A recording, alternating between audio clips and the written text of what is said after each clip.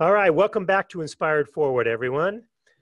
Today I am excited, really excited about my guest. I spent the last few minutes telling her how much of the weekend I spent learning about her and her story, professional story. And man, I am fascinated. I've got Marki Lemons-Ryhal with us today.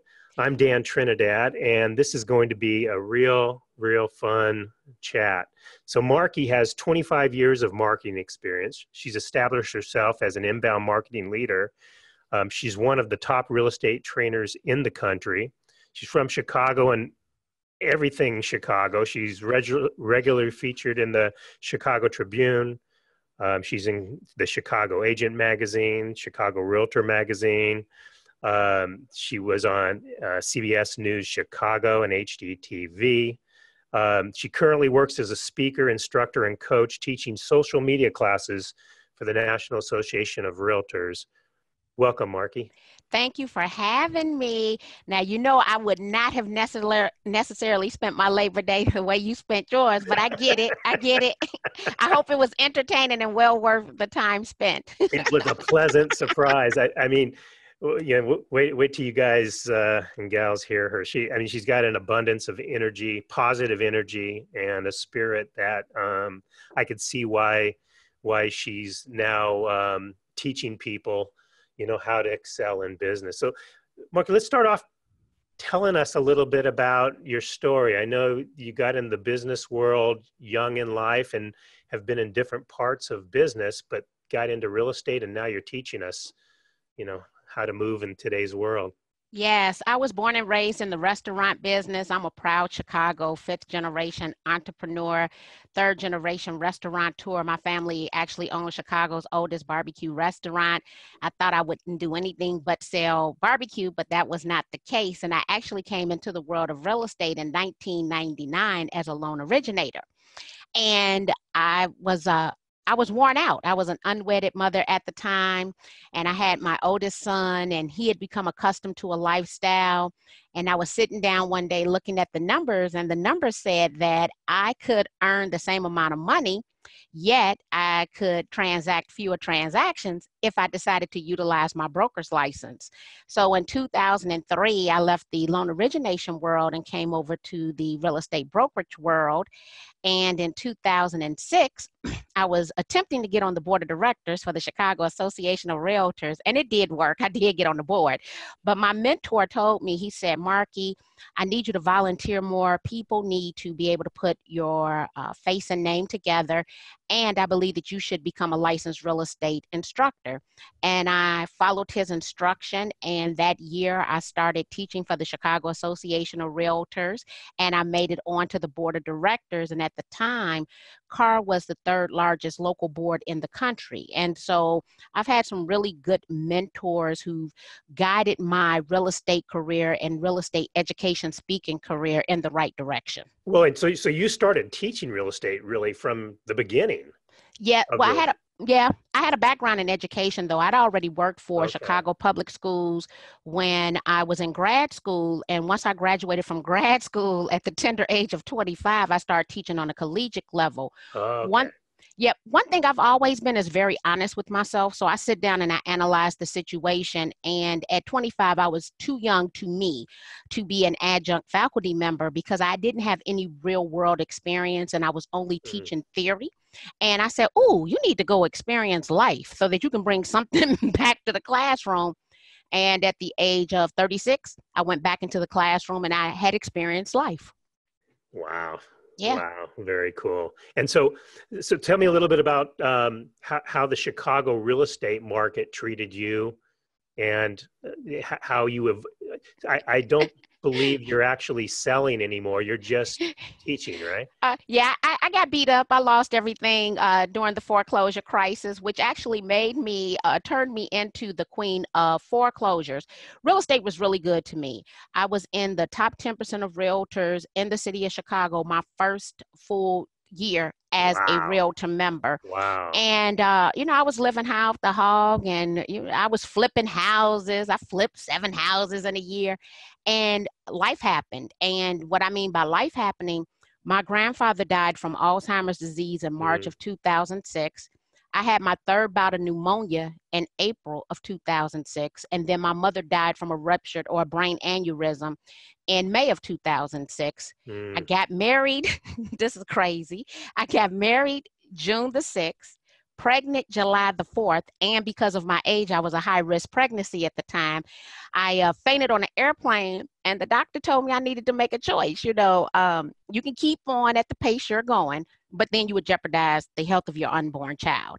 And so when we were coming into the real estate crisis, I was 100% mentally disconnected from the crisis, because I was dealing with all of these other real world experiences, like losing my mother and my grandfather. yeah. And I joke about it, but I probably did not connect all the dots until 2012, 2013. You know, Well after the that's fact. interesting. So in 2000, in October of 2008, I lost my wife of 28 years to leukemia. Wow. And so I could totally relate to, you know, just the mindset that we get into. I mean, you're dealing with life and the little things, the market and, you know, everything else happening in the world don't seem to matter as much. So 2006 was your year and 2008 was mine. Well, it's good to see that you appear that you've rebounded and I have. the trajectory now is back up. So It that's is. wonderful. That's wonderful. So tell me how so you focus. I know my audience is really excited to hear about um, social media Yes. and how your career evolved into teaching social media. Maybe you could tell us that. So let's go back. I have an MBA degree in marketing. So I understood the marketing aspects, but we would call it old school marketing, or it was all about outbound marketing. And when I was at home on maternity leave, I was reading then the 2006 profile of buyers and sellers from the National Association of Realtors. And there was a stat in the report, and it told me that in 1995, 2% of buyers were utilizing the internet, to find homes and in the real estate transaction. But when I was at home, that number was 80%. So I pulled out my Mm. fingers, I started doing a little math. I'm like, that's 78%. Ooh, that's a huge increase, right? And so I decided that I would Google my name because I had a website and I had billboards and bus benches and a MySpace account. So I'm like, oh, I know I'm on the internet. And when I Googled my name, it came up less than 10 times. And I realized I wasn't hanging out online where the buyers and the sellers were hanging out, and that I had to take responsibility and I needed to own that. And I committed myself to social media and technology, to learning something every single day. And I think it was totally opposite of how I was raised. Third generation in the restaurant business. Actually, we're still probably one of the top barbecue restaurants in the city of Chicago, where they still cook the same way they cooked, right, in 1952. Really? It's yes, we still open barbecue pit. So a lot of people have rotisserie cookers. We still cook on an open barbecue pit. We still hand trim our meat. And so I wasn't raised in a family of necessarily lifelong learners. I was raised that, hey, this, if it's not broke, don't try to fix it. Let's just keep up with what we're Keep doing. doing what we're doing. Yeah. And I realized that would not work, especially when it comes to social media and technology, because it's going to be something new every single day. So one of the biggest shifts I had was, Marki, you have to commit to being a lifelong learner. So the social media and technology, if you like a lot of change, it is 100% the world for you, because there will be something different by the end of the day. Every time you look, you open your phone and there's an app update, that means it's doing something today it did not do yesterday. And we have to say, hey, we embrace that. We understand that change is inevitable. So I have the opportunity to teach new is what I call it, all the time to realtor members. When, if you look at the world of real estate or you look at realtors, we're probably one of the occupations with the oldest group Mm-hmm, of mm-hmm. practitioners. That's And me. yeah, and they're not necessarily wanting to adapt to this, but every aspect of the real estate transaction today now has a technological component to it if you desire to use it. Well, you say that you have, this is social media is great if you want constant change, but if you like real estate, if you like being a realtor, I mean, you tell me your view on this, but if you don't adapt, um, what's the likelihood of your future in our industry? What do you think? One of my favorite quotes is, technology will never replace a realtor, but a realtor with technology will replace a realtor without it. And so Yeah. we can adapt and change if we desire. If not, there is someone coming into the world of real estate, maybe someone younger, who understands technology. And I joke about this, but millennials do not complain about older agents, or seasoned agents, as I like to call us. Seasoned agents complain about millennials. And so they're coming in because they have half of this down, right? They understand the technology component because they're a generation of people who've always had it. I'm a generation of people, I wasn't born with technology. I'll be 50 on my next birthday. I had to make a commitment to learn it. And so one monkey don't stop no show is kind of how I call it. So if they do not embrace it, there will be someone that will come and take their market share. And when I'm looking at our seasoned professionals who are, I call them platinum level realtors, but let's look at people who do more than $100 million a year. What I've noticed, a lot of those seasoned agents, they have either hired someone as a team member, or they now have second, third generation, their children, their grandchildren that are part of their real estate team who handle the social media and technology. And so you can hire someone, but in hiring someone, you need to ensure, if nothing else, that they understand license law in the state that you're licensed. They understand the realtor's code of ethics, but they need to understand your tone and mannerisms. They need to sound like you online. If not, there's going to be a disconnect. Mm-hmm. Yeah, we're doing business with a lot of younger realtors that have just established a tremendous market presence because people who know who they are, where real estate agents that have been in the business for 20, 30 years, people know who they are from the traditional marketing, but these newer realtors that have only been in the business 2 or 3 years are passing them because their presence on social media is so huge. They're like celebrities in our little town, and so it shows me that you've got it. I mean, I think you hit it on the nose. There are things you need to learn about real estate, but when it comes to obtaining business, it's how well you understand building your brand and marketing. So so when you start teaching a real estate agent, and I guess it would be the same for loan officers, where do you start? Well, let me say this. What I teach actually applies to any industry. Even though I'm very niched inside of the world of real estate, I have a long-term contract with the promotional products industry.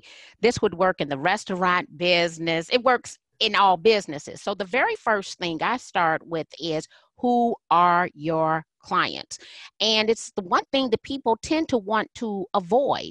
So we're going back to a business plan, and we're starting with what our SMART goals are. That means they need to be specific, measurable, obtainable, relevant, and time bound.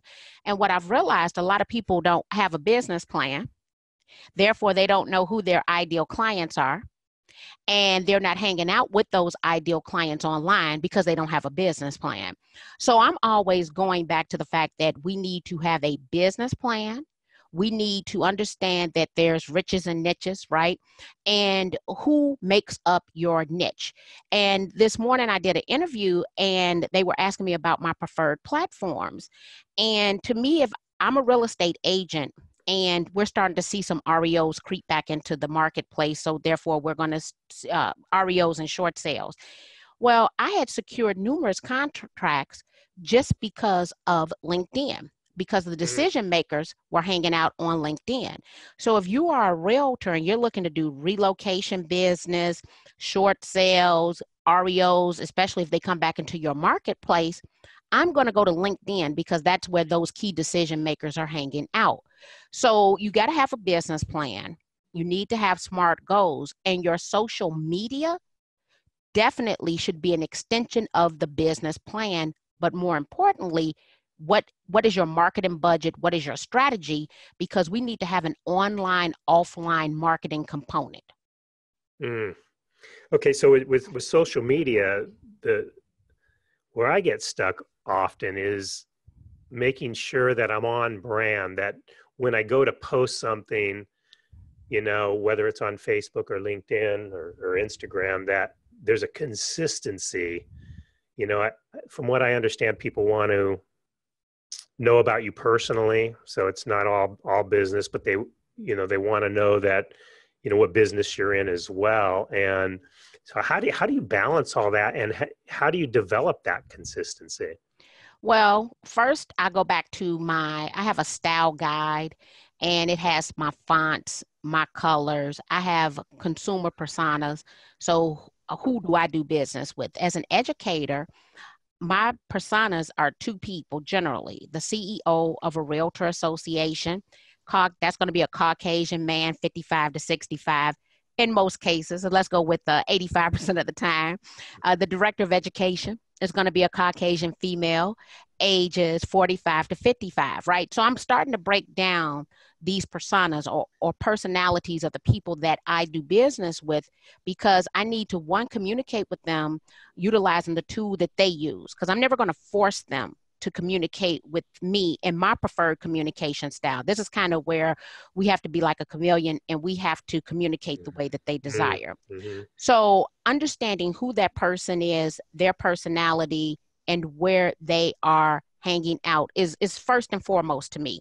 So I'm not trying to serve all people. But from a real estate aspect, I live on the south side of Chicago. Chicago is the most racially and economically segregated city in the world. And so with that being said, I don't talk about luxury real estate because there's very little luxury real estate on the southeast side of Chicago. So I'm going to talk about down payment assistance programs, creating sweat equity with the 203K loan. I want to pick content that I know will have impact to those buying and selling in my zip code or in the community that I desire to sell in. So all of this is coming back, and I use a content planner. And so therefore I know what holidays are important to the people on the south side of Chicago. So recently, young ladies on my team, they decided to do an ice cream social because it was National Ice Cream Day. They had a lender sponsor come in. That person was buying 25 scoops of ice cream. Actually, they had way more people show up, and the lender ended up sponsoring 50 scoops of ice cream. But they were doing that because they know that if they get out and meet people face to face, they'll have a higher conversion rate than they would just from the people they meet online. So it's very much staying on brand. I'm not always necessarily on brand in regards to the color and the fonts, especially on Facebook. I just interviewed a young gentleman the other day, and he does storytelling. And the way he broke it down for me, and it made so much sense. He said, Marki, only 1% of the entire world population makes over $100,000 a year. That means when we're talking about all this money and lavish lifestyles we're living, 99% of the human race does not connect with it. He said, and so I need you to tell the pain, because more people have experienced the pain and not having than those who have. And it hit me. One of the reasons that I have a large online presence and connect with so many people, it is because I've always been willing to talk about the pain and the struggle. And I'm like, oh, but I need to be more intentional. And so now I'm incorporating that back into the brand. I'm going to be intentional to hit the pain, to hit the struggle, to not just tell the beautiful, glossy aspect of life, because most people don't connect with that point anyway. And we have to connect with people for them to want to do business with us. Wow, that is such a nugget. Oh my gosh, that is very, very powerful. So do you include, is it all business for you, or is there, how do you mix it up? The rule of thumb should be for personal, if it's a personal account, it should definitely be 80% personal, 20% business. However, I am more business than I am personal in regards to the content that I'm posting. But when I post personal, I am highly personal. So I don't tend to just give you a glimpse. I tell you the full story. And some of the content that I've talked about, lessons learned from dope fiend parents, because both of my parents were addicts. I talk about domestic abuse and seeing my father beat my mother during domestic abuse month. So I talk about things that most people would never talk about. But when I talk about those subjects, I can tell you right now, my inbox is full because people are reaching out to me via IM, DM, however they can get to me, to let me know that they wish they could tell their story because they've experienced the same thing. And what's crazy, the more I share, the more people hire me. So it's not like they're alienating me because I'm telling them my truth and my pain. It resonates with them, and it's kind of like we got a secret together, and they're hiring me more now since I done laid it all out there. But that's because they're getting the real you, and you're so transparent. They're not getting an actor or an actress. No, they're getting the real you, and that's what people want. Yeah, but I got 3 good secrets. I used to say 5, but I'm sure I've told 2 of them. And so I got 3 good secrets left right now, and I'm gonna hold on to my 3. Okay, so I'm keep these 3 little things to myself. Oh, we can't get you to tell us one. No, you can't. Nah. Because I told 2 in the last year, and I'm like, man, I'm gonna get down. I'm not gonna have any secrets left. And so should your colors look the same? Yes. Do you want to use the same font? Yes. You don't want to be all over the place. You want to be consistent. You definitely want to have a niche, but you have to pick something about yourself that you are willing to share. And it doesn't have to be the personal information that I share. Maybe you have a love for cooking. And I share pictures all the time. My husband believes that Facebook is the work of the devil and he doesn't use social media. But he cooks. And he'll say, did you post my cake? I want to see how many likes I get on my cake, right? So I could tell that if he did use it, he could definitely talk about food or his Traeger grill or the seasoning mix that he uses or how long it takes him to do whatever it is that he does.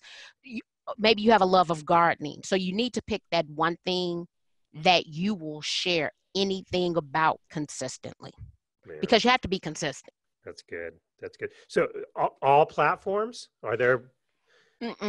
No, it's not all platforms. I'll tell you this. I have a Snapchat account and I use it for the filters. So I use it to create content, but not to share content. I do not believe that as real estate professionals, we need to be on every platform. We need to be on the platform where our clients are hanging out. So I think if I was going to tell someone a number, I would say 3. I would say that I really don't care what your age is, that you likely need a Facebook account. Because Facebook not only owns Facebook, it also owns Instagram, Messenger, and WhatsApp. And so I'm pretty sure regardless to the age, you're likely using one of those other platforms. So Facebook most definitely. For me, I'm a Facebook, LinkedIn, Instagram user with Pinterest benefits is kind of how I would say it. I have a Twitter account, kind of thinking through my mind, do I really still need the Twitter account? Because I only use it for conferences because there's a lot of hashtag engagement. What's your take on video? Oh, I love video. I do a lot of video. I believe that real estate professionals. I watched it all weekend. I do a lot of video. I believe real estate professionals should create 1 minute of video content every single day because 60 seconds of video is the equivalent of 1.8 million words. That's its impact and its value. Whoa. And so every single day, I believe that we should create 1 minute of video. The question comes in, should it be horizontal or should it be vertical?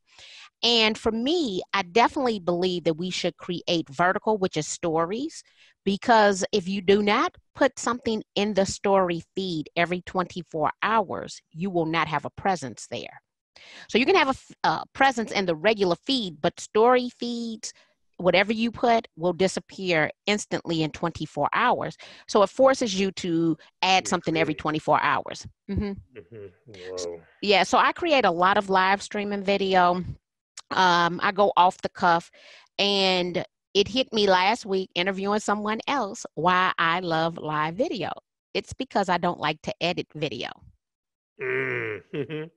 So if you're doing live video, you kind of get around having to edit It video. is what it is. And your honesty and transparency comes shining through because there's no Filter. hiding, no filter, no editing. And people say, well, what if you say something wrong? I honestly go back and listen to my videos. And so if I misquoted something, what I'll do is say, at 7 minutes and 16 seconds, I said 1,000 when I should have said 1 million. Mm. And people appreciate the fact that you acknowledge that you made a mistake. So how do you overcome the fear of, talking to a lot of people, the fear of video. Well, when I first started this podcast, when I first heard my voice, I thought, oh no, I can't do this. And then the video, oh my gosh. So for me, I am the person that I used to, in the past, I had to go get a fresh haircut, and I needed to buy a new dress because I didn't want you to see me in the same dress twice. And then I needed to run to Mac and have my makeup done before I would do a video. And I had very little video content. I'm an Android user, and that generally comes as a surprise to Apple users. So I was waiting for Facebook Live to come to the Android because all of my Apple friends already had it. And the day that Facebook Live came to the Android, for me, it was on a Saturday. I was at Williams-Sonoma with my youngest son taking a cooking class. I saw the icon. I clicked on it. I started spinning around the store, walking people through Williams-Sonoma. And I had never had that level of engagement on anything I ever posted. And it hit me in that moment. They don't care about how you look or any of that. It is the interaction that mattered. And since then, I've been over the phobia of my hair looking a certain way, makeup. Even today, I don't have on makeup because I can't come and tell you to do video and not care about how you look when every time I do video, I look made up. That's being a hypocrite. And so I've done videos, bandanas, laid in the bed with morning gunk in my eyes.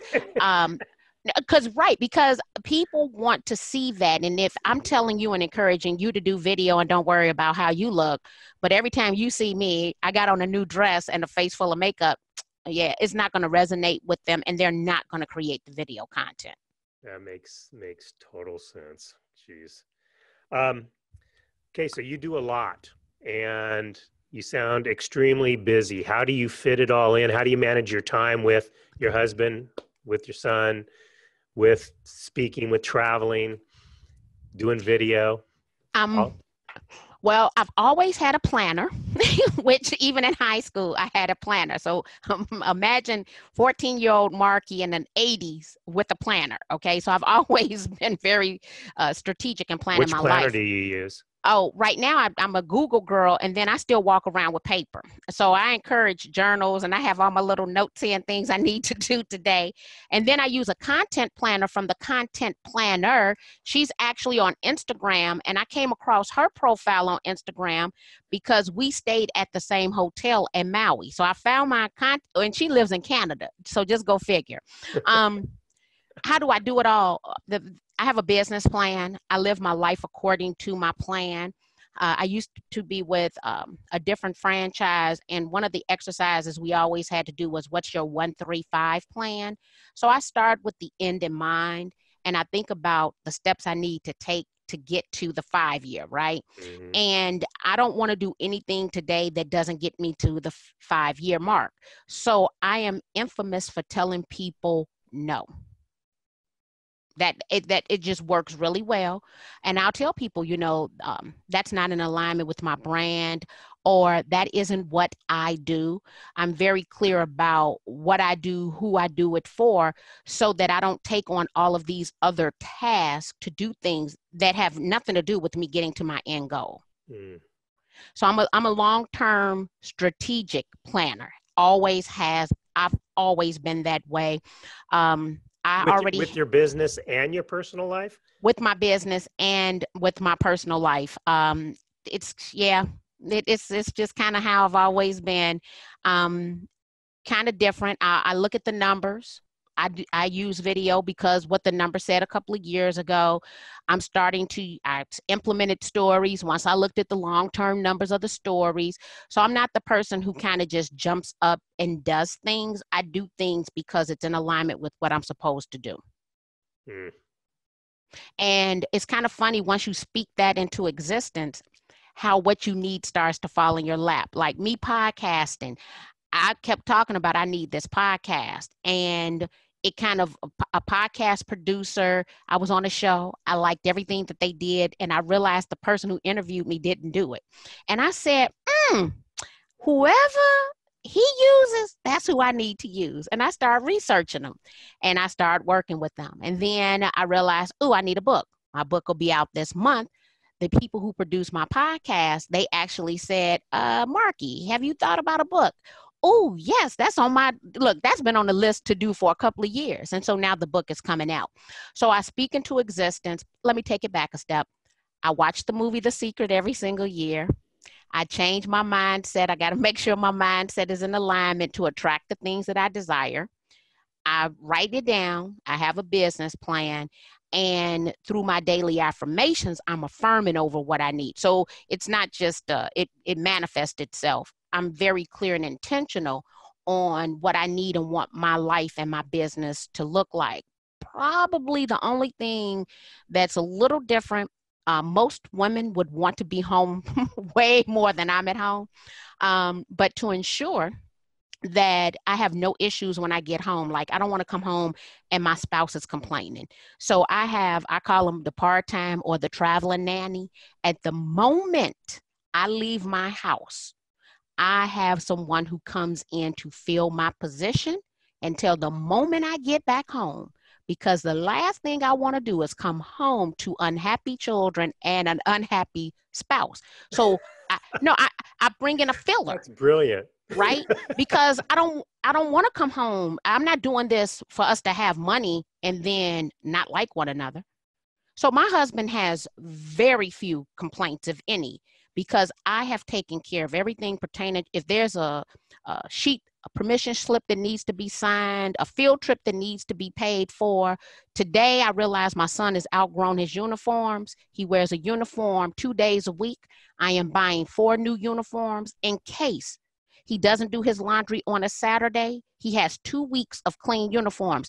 So I'm the person who— You're thinking things through. I'm thinking it through because there's certain headaches that I just don't and cannot deal with. Yeah. Wow. So congratulations on your book. What's the name of your book? Oh, the book. We just came up with the name. The Modern Real Estate Professional's Guide to Success.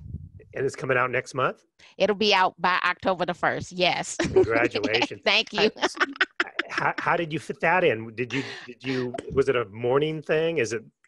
No, a publisher who basically does a lot of the work. So I had to come up with some money and to get the task done. And so we did an extensive interview. I have a lot of video content. So we took all those ideas and concepts and rolled them into a publisher who basically is a do it for you, but it's all your words and everything. So I couldn't tell you how to put a book together because that's what they do. But it was the only way I was going to get the book done because I couldn't put that on my schedule. How long did it take you? It has taken 4 months. Wow, that's impressive. 4 months start to finish, but it's all this content, right? We have, and he interviewed me, and it was like almost a 4-hour interview, and I've never talked to anybody on the phone for 4 hours, but it was hammering out the ideas, and he came referred to me from my podcast producer. And I'm like, okay, if you're working with him, I'm willing to work with him because I like what you've done over here.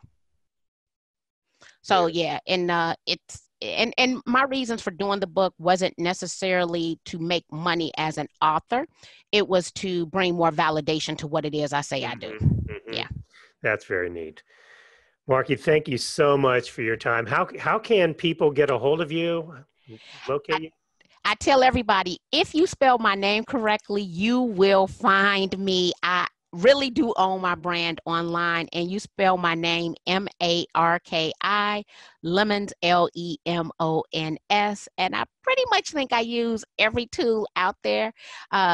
Just feel free to connect with me. I love connecting with people, and if you ever see me in your city, I'm a hugger, so you can come on, bring it in, and give me a hug.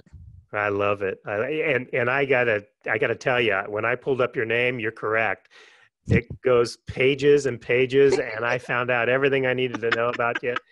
And it really helps. I felt like I knew you even before meeting you. So you're doing what you preach. Well, thank you. I love appreciate it. Marki, thank you very, very much. Have a wonderful day. Thank you for all the listeners. I think you found tremendous value, and if you get a chance, look Marki up and have some conversation with her, as long as it's relevant to what she does, because she's going to say no to you if you it's anything that doesn't. Marki, thank you very much. Have a great day.